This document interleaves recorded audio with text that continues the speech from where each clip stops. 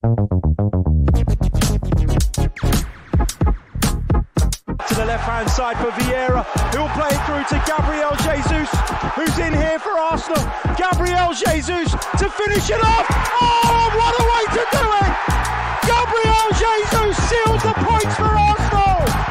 He's back, and he's back with a bang. Into the penalty area it goes. Gabriel's header, and it's into the back of the net. Arsenal take an early lead through Gabriel. You're listening to the Chronicles of a Gooner, the daily Arsenal podcast with me, Harry Symeou.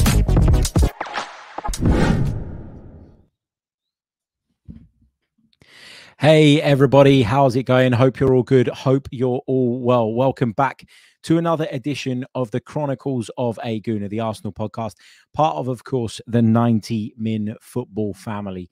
This is a pre-recorded edition. I did plan on recording 2 episodes this Monday. I planned on recording a bonus one in the morning, looking back on that game between Liverpool and Manchester City. Of course, the two of them played out a draw, which is great for Arsenal in terms of keeping us top of the Premier League for now. And I plan to do a separate preview podcast looking ahead to that huge game coming up tomorrow night at Emirates Stadium. But unfortunately, this morning, I woke up to some really bad news. A dear family member passed away, sadly, early hours of the morning. And so, to be quite honest, I just wasn't in the mood to sit down and record back-to-back podcasts. I just didn't feel like it. It's why I wasn't on the 90 Min show this morning as well. A lot of people have messaged me. Thank you for the messages asking me why I wasn't on. It's not because I was celebrating hard that Liverpool and Manchester City had played out a draw and that meant that Arsenal were going to stay top of the league. It was because I woke up to some horrible news and I felt that I needed to be with family today and spend time with the family, and that was more important. So that's why you haven't got 2 podcasts. That's why this episode is not live, because I didn't know how I'd feel once I started this podcast. I didn't know if I'd want to do or be able to do a whole live stream without any sort of interruptions or pauses. So I decided instead I'm going to pre-record the show, and I can edit out what I want to edit out, and I can pause it when I want to pause it. And if I don't want to put it out at all, then I don't have to put it out, full stop. So that's why we're not live this evening. And I'm sure you guys will all understand. On a more positive note, Manchester City and Liverpool played out a draw, and what a draw it was. I thought the game was incredible. Everything about it was really special. The intensity, the quality on display. And I said to you guys in the lead up to our game at the weekend that as long as we did our job, I would sort of be comfortable in sort of sitting back, putting my feet up and just taking this one in as a football consumer, if you like. And the game didn't disappoint. I have to say, when I saw Liverpool's lineup, I was worried for them. Not that I really care about what happens to Liverpool, but in the sense of I worried that it was going to be really one-sided, and I worried that City were going to have way too much for them. And I thought in the first half, there were periods where Manchester City's superior quality showed, particularly early on in the game where they created some real good openings on the counter-attack. Obviously, they took the lead through John Stones' really good set-piece routine there. I wonder if they've been watching Nicolas Jover's work and have taken a bit of inspiration from that. Who knows? And then, of course, Liverpool equalised at the start of the second half with a penalty kick. Moment of madness from Edison, really. But Nathan Ake sold him short. You know, it was Ake's back pass that was just not good enough. I think it was Ake. Correct me if I'm wrong. I'm pretty sure it was. I'm blaming the wrong guy, maybe. But it was clearly too short. And that allowed Darwin Núñez in there. And I just thought that Edison, as kind of Gary Neville said in commentary, might have been a little bit smarter there and sort of come out full steam as if he was going to make a challenge. And then sort of having realized maybe halfway, 3/4 of the way there, that he wasn't going to get there first, he might have just sort of paused, pulled out a little bit and looked to jockey the player and you know, produce a block maybe. I don't know. But he didn't. He went full swinging with that left boot. He ended up getting injured and having to come off. And I don't know what the extent of that injury is at this moment in time and whether that means that Manchester City will be without him I thought, although Liverpool struggled at points in the first half, you know, and they created their own bits and pieces in the first half as well. That's not to say that it was completely one-way traffic. I thought their second half performance was outstanding. And whatever you say about Liverpool, whatever you say about Jurgen Klopp and this side, and I've said in recent weeks that I don't think that what they are doing currently is sustainable because of the number of injuries, because of how many key players they've got missing. You know, they shut me up yesterday with that display and that performance. They didn't get the 3 points that they wanted, obviously, but they should have. They really, really should have. Luis Diaz was outstanding in every department of the game. He was just lacking the finish when it really, really mattered. And that'll be really, really frustrating for Jurgen Klopp and the Liverpool fans. But I think what will be even more frustrating is the fact that they believe and feel like they should have been awarded a penalty in stoppage time. I've watched this back over and over and over again. And I think the way people are kind of interpreting this incident and the way people have tried to break it down, it's kind of like, well, it's either really, really dangerous and reckless or he got the ball. And actually, you can do both, right? So Jeremy Doku does get a foot on the ball. And I'm not a fan of those still images that are going around on social media that show Doku's follow through, for example, after he's kicked the ball. If you pause it at the right point, it looks like he's literally just kung fu kicked the Liverpool player in the chest. There are other images that show him kicking the ball away. There are some that don't. And, you know, that's the problem with still images in these incidents. My kind of interpretation of it is he does get to the ball first. He does get something on the ball, Jeremy Doku, but that is still a challenge that probably anywhere on the pitch gets penalized as being dangerous. And it's a challenge that you more often than not get pulled up for. So I completely understand why Liverpool fans, why Jurgen Klopp, you know, are all looking at that and going, what on earth do we need to do to get a penalty, or what on earth needs to happen these days to get a penalty kick? I think it was just one of those things where it was too big a call at that stage in the game, given how finely balanced it was, and nobody wanted to be the guy that made that decision. When I saw the replay the first time around, I thought Doku was in serious trouble, and I thought, uh-oh, this is it.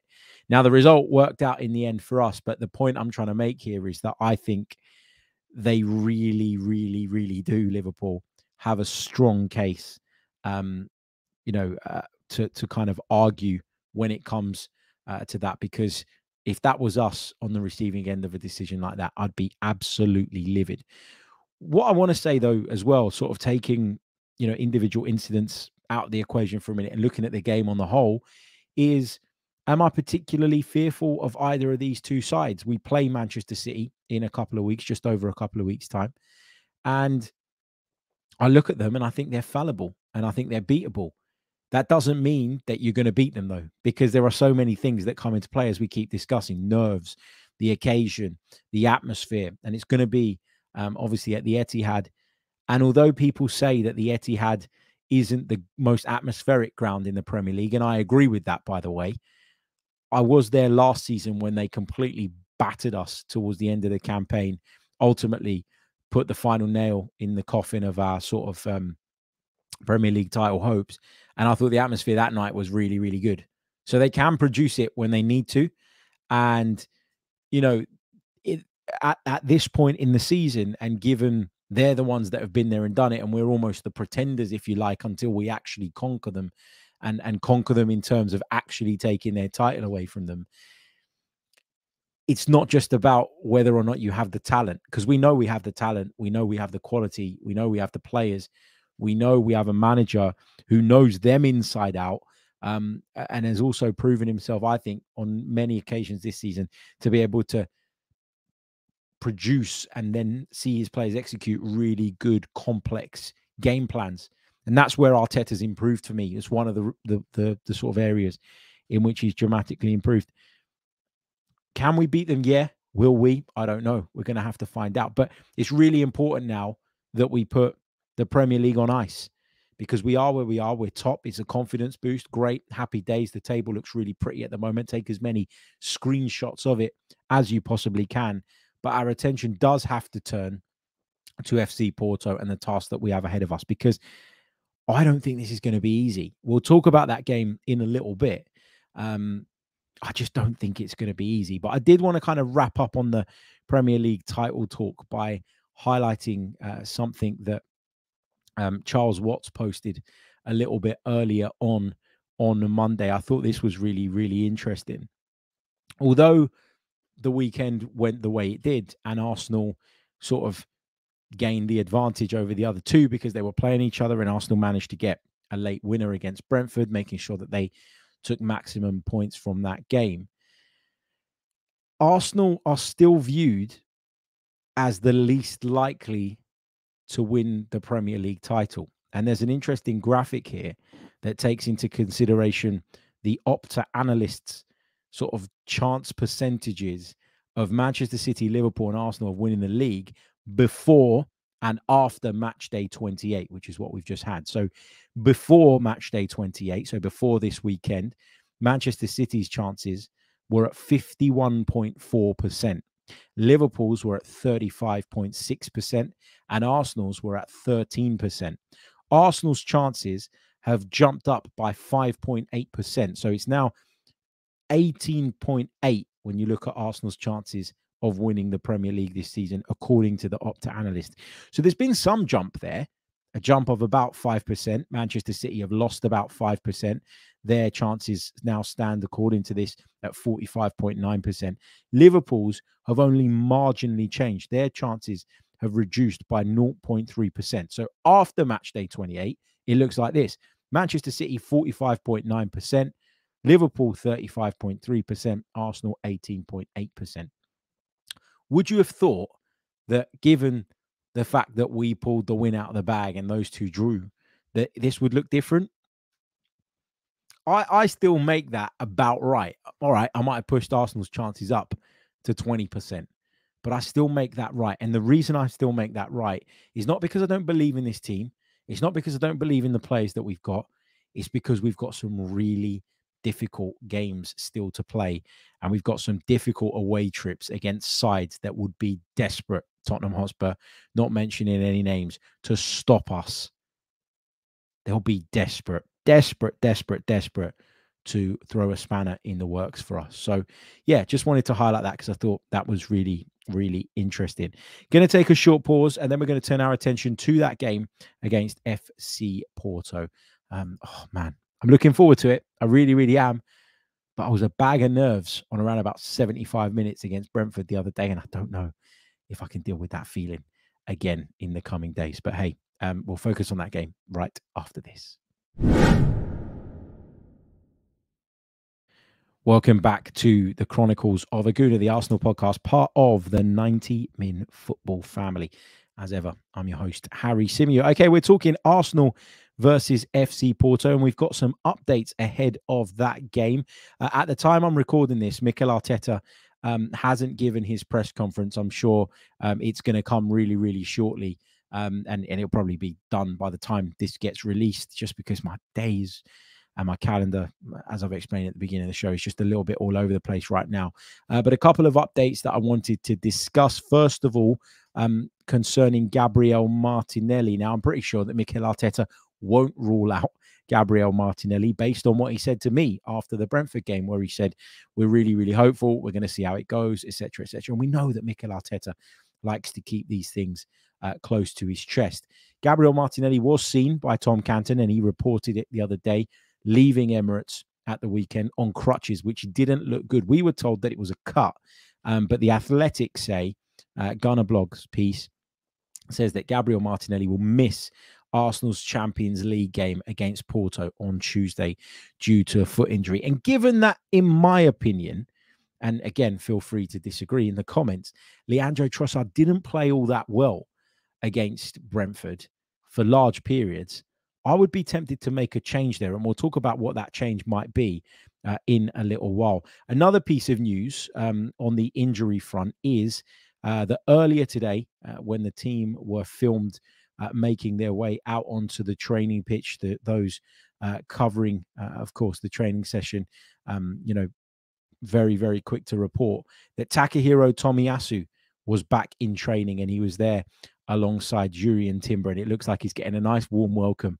there from his teammates Jurriën Timber. Mikel Arteta getting involved in the banter as well, which is good to see. But look, he's going to be a really important player for us as well in the running, because as good as Kivior's been, there are certain games where I'd prefer to see Tomiyasu playing at left back. Man City away would be one of them. But obviously, with the lack of games between now and then, it's going to be really difficult to build Tomiyasu's minutes back up. So do you just stick with what you have and what you know has been working of late? It's not like our defensive numbers have suffered with Kivior in the side. It's not like I see him as a liability. And I do think he's got better and better at left back as time's gone on. But this is Manchester City away. And there is a part of me that would, I think, still, and I know he's been out for a while, and I know that Kivior's come on leaps and bounds, but there is a part of me that still would trust Takahiro Tomiyasu with that particular specific task more, which is mad when you think that not that long ago, he basically played that short back pass, which Kevin De Bruyne got on the end of and lobbed Aaron Ramsdale. Do you remember last season at Emirates Stadium? But hey, yeah, good to see him back nonetheless and back in the picture. Will he be ready for tomorrow? Highly, highly doubt it, unless he's been training and we just didn't know about it. But I think that's unlikely. Then the Manchester City game is what, 17, 18, 19 odd days away. So yeah, there's plenty of time, isn't there, for them to build him up fitness-wise. But unless there's a behind closed doors friendly or something like that, or he gets to play on international duty, if that happens, then, you know, when is the time and where is the time? Where is the opportunity to kind of build him right back up? Okay. Also interesting to note that the referee for the game against Porto, as pointed out by Now Arsenal, looks a spitting image of Leandro Trossard. Maybe he'll do us a favor. Liga and referee Clement Turpin will take charge of Arsenal's UEFA Champions League tie against FC Porto on Tuesday. We're going to need a strong referee. We're going to need a referee who is going to stamp out some of their antics, because we know they're going to come with them. We know they're going to bring them. We know they're going to provide them. We know, you know, we've just played Brentford and we've been talking for the last couple of days about gamesmanship and running down the clock and how little the ball was in play, etc., etc. And, you know, we're going to need a referee that is on top of that. And European referees tend to let, you know, tend to let more go. They don't. They tend to go the other way in comparison to Premier League referees when it comes to the physical challenges. But hopefully he'll take no nonsense when it comes to all of the other stuff that I expect to experience from FC Porto on Tuesday. Look, they're going to do what they need to do. They're going to do what they think is the best thing to give them a chance of holding on to that lead and progressing through to the knockout stages. That's just how it goes. But just on the point of refereeing, I did take a screenshot of this last night and I wanted to share it with you. I haven't got this on the screen to be able to share, but I'll just read it out. We were talking about how little the ball was in play against Brentford. The ball was only in play for 49 minutes and 26 seconds. If you go back and you find the last or the 5 games in the Premier League this season in which the ball was in play for the least time, Arsenal's 2 fixtures against Brentford make the top 5. In third place was Brentford versus Arsenal at the GTEC when Kai Havertz scored the late winner, 49 minutes and 8 seconds. This time around, it was 49 minutes and 26 seconds. So there's clearly a desire and a willingness on Brentford's part to do that. They did it very, very well, to their credit. And I don't blame them for trying it or executing it. I blame the officials for not stamping it out quicker. But we need a referee that's going to be on top of that kind of stuff, I think, of course, tomorrow night. And hopefully Clement Turpin is the man. It's been so long since we've been in the Champions League that I don't even remember which referees I like, which referees I don't like. I don't pay as much attention when it's not involving Arsenal. But yeah, I thought I'd just highlight that bit of humour there from Now Arsenal. Very, very good. Really, really enjoyed that. Not going to sit and go into massive depth about FC Porto. We talked about them in the lead up to the first leg. We discussed what it is that they bring to the table, the players to watch. And I think we learned a little bit more as well from that game that we saw at the Dragao last month. But I do want to share with you guys the starting lineup stuff, because as I mentioned a little bit earlier on, I didn't feel like Leandro Trossard was that good in the game against Brentford. And, you know, is it that he's not as effective from the left as he is from other positions? Maybe. Is it that he just had an off night? Maybe. We talk a lot about him coming in and out of the side, and that can't always be easy. I don't know, but knowing what we're going to face, knowing the way they're going to set up, the shape they're going to set up with, the fact that they're going to try and absorb as much as they can, I really feel like we need dribblers. And although Leandro Trossard is a talented dribbler, he is someone that cuts inside a little bit earlier than Gabriel Martinelli does normally, because he isn't that kind of get your head down, get to the byline kind of guy. I worry that in this game, that's what Porto will want. They'll want to kind of shepherd you into an area where they're better set up to defend. And I think that somebody like Leandro Trossard, and he'll probably go on to be the match winner now, and I hope he is, but somebody like Leandro Trossard probably wouldn't be my first choice in this particular fixture.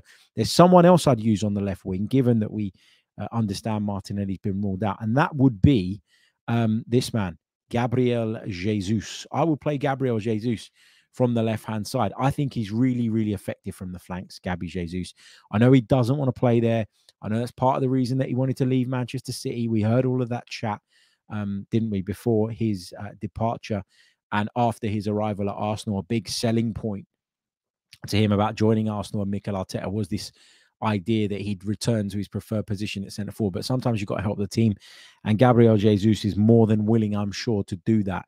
I just think sort of him dribbling and trying to get to the byline, and sort of, you know, we know how good he is when it comes to linking up with people. You know, if he can combine with Havertz, if, you know, they can sort of play really, really close to each other. If Bukayo Saka can hold that width on the right-hand side, and then Odegaard and Rice, for example, can get up along in support and make that front five that we always talk about, then I think we've got a really, really good chance in front of our fans, in front of our own supporters. Mikel Arteta keeps talking about the noise. He keeps saying, bring the noise, and we absolutely have to do that tomorrow. I think this could be the way to go. So for those of you listening on audio, my team to face FC Porto tomorrow night would be David Raya in goal, White, Saliba, Gabriel and Kivior across the back, Jorginho, Odegaard and Rice in the midfield with Jesus, Havertz and Saka as the front three, Jesus playing on the left-hand side. In terms of a prediction, I'm going to go for Arsenal 2, FC Porto 0, and that would be enough to see us through to the quarterfinals for the first time in what, 14, 15 years? I think it's 14 years. I'm desperate to see it happen. And I think if we can manage that, it will mark a really, really significant week in our season. Going back to the top of the Premier League, taking advantage of the fact that our two title rivals were playing against one another. I know Liverpool will be in that position next week, but as long as you take your chances, there's not really that much else you can do, right? You just don't want to live with that regret. So we've done that. And if we can get through in the Champions League in a tie that we were very, very fancied in going into, but the first leg didn't really go our way. Look, people criticized us for the first leg and said that we didn't play very well and we didn't have a shot on target for the first time in like 2 years, which was absolutely spot on. The criticism was fair. The criticism was valid. What I would say, though, is this. The goal that Porto scored, it wasn't coming. It's not like they had us pinned up against the wall and they were bombarding us and bombarding us and bombarding us, and it was only a matter of time before they got what they deserved. That wasn't the case at all. Arsenal, despite being toothless, blunt in attack and all of the rest of it, managed to control Porto really, really well. And it was just a really good goal out of nowhere. I criticised the goalkeeper a little bit after it because I thought he could have done better if he moved his feet a little bit quicker. But that was me being kind of like really picky and fussy and like micro analyzing it. So for those of you that have given me stick over the last 24 hours for my comments on Ramsdale the other night, I'm consistent in that. Like it's not because it was Ramsdale that I was sort of really analyzing his every kind of step and move there. I think we'll have enough. I think we'll be okay. But it's the Champions League and you can't take anything for granted. I thought we'd be okay when we played Sporting in the Europa last year, and look what happened. We got undone by a wonder goal. Yeah, our European campaign ended there, and I hope that's not the case tomorrow, because what you don't want is when you're riding on a crest of a wave, and momentum is a big part of why you are where you are, you don't want that momentum to be killed by going out obviously, because that, although it doesn't have any impact on the Premier League title race, it does have a knock-on effect. Arsenal will have to sit and stew over that for 19 days until they play Manchester City. It's not like we have a Premier League game at the weekend again where we can try and kind of get back, tunnel vision, focus on that, go and win that, and sort of put the Champions League exit to bed. That opportunity is not there for us to rectify any wrongs. So we have to make sure there are no wrongs tomorrow night. Thank you so much for bearing with me on this pre-recorded episode of the Chronicles of a Goon. It's not quite the same, and it's much shorter without the live chat because I haven't got anybody to bounce off of.